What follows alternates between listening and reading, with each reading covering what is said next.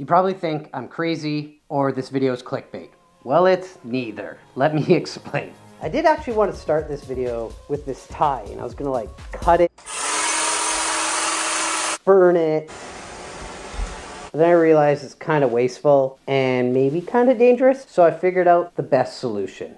Reduce, reuse, recycle. Why a furry channel?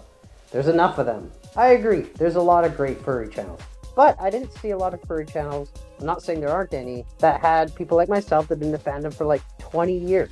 And I think there's always room for people to have a different perspective. I'm not wearing this suit anymore, so I'm just gonna take it off. Wait 1 sec, get off. Furry branded clothing, much better. I did actually quit my job to be a furry full-time. What does being a furry full-time mean? It's tying your career, your passion, and your hobby all into one.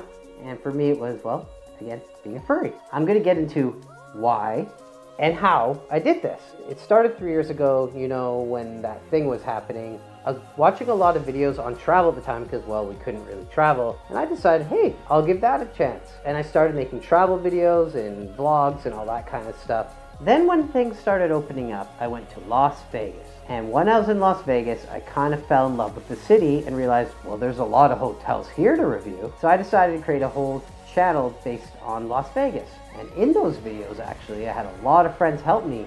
And some of them, if you pay attention, might have been furries. Or maybe I'll show a couple of them right now. Hello, Las Vegas Kid here, reporting from Duck Donuts. Hi, my name is Matt. This is my third Long Island on Fremont Street. Matt's going to go to heaven. They have 2 handles for people with weak wrists like myself. Bringing a bunch of degenerate furries to Vegas and just having fun and kind of getting to film that was a blast. But also, Las Vegas is fun, as are furry conventions, and there is quite a synergy of the two. LVFC, Las Vegas FurCon. In that video, I pretended I wasn't a furry and tried to show an outsider's perspective of a furry convention. But later on, I started feeling a bit like a phony? I don't know how to describe it. It wasn't the best feeling. But I did love the furry convention and showing furry in a positive light. One thing I forgot to mention is my first ever video that I filmed that was outside of the city I live in, which is Vancouver. I ended up filming a review of the Grand Sierra Resort while BLFC was on. But I didn't pretend I wasn't a furry and I didn't show the convention. The bigger question is probably, how did I do this? Step 1, I need like a board here. I started saving my money. You don't need to be making a bunch of money, just start saving. So I started saving my money, knowing I would eventually want to do something on my own. Going to Las Vegas every month though, did put a bit of a hamper on that. That's kind of on me, but I learned so much and I would not been able to leave my job without that experience. Let me explain. Because of all those videos I did in Las Vegas, and there's a lot of them, let's take a look. There's a lot of videos that I did. I learned a new skill. Oh, step two. And that skill was filming and editing.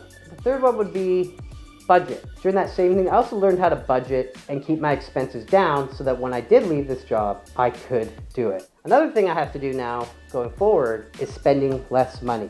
How am I going to do that? Ordering less takeout. Can I get an Egg McMuffin and a small iced coffee? I'm gonna miss you, McDonald's. And cooking at home more. It's burnt again? Why is cooking so hard? I'm a really good cook, okay? I'm a really good cook. Less drinking alcohol and going out. Water is the worst. I'm just joking, water's good. Don't need a dog walker anymore. I can spend time with my dog. She loves me so much. She's always so happy to see me. I think my dog hates me. No, I'm just kidding, she's old. I'm gonna ride my bike to work, drive less, save some money on gas, and save the environment. Also, I need to lose some weight. I'm trying to think of other questions you might have of like how I did this, but I think I covered it. And like I did mention, I do have like other projects I'm working on that are furry related. So that is obviously, I have a safety net. I didn't just like quit my job and rely on social media or anything like that. Like I'm not making any money right now. The channel's so new. Plus that's a pretty big risk. Just wanted to clarify that. I think I made that clear. Usually I wouldn't do this, but since this video is about growing and starting new things, it'd be great if you subscribed.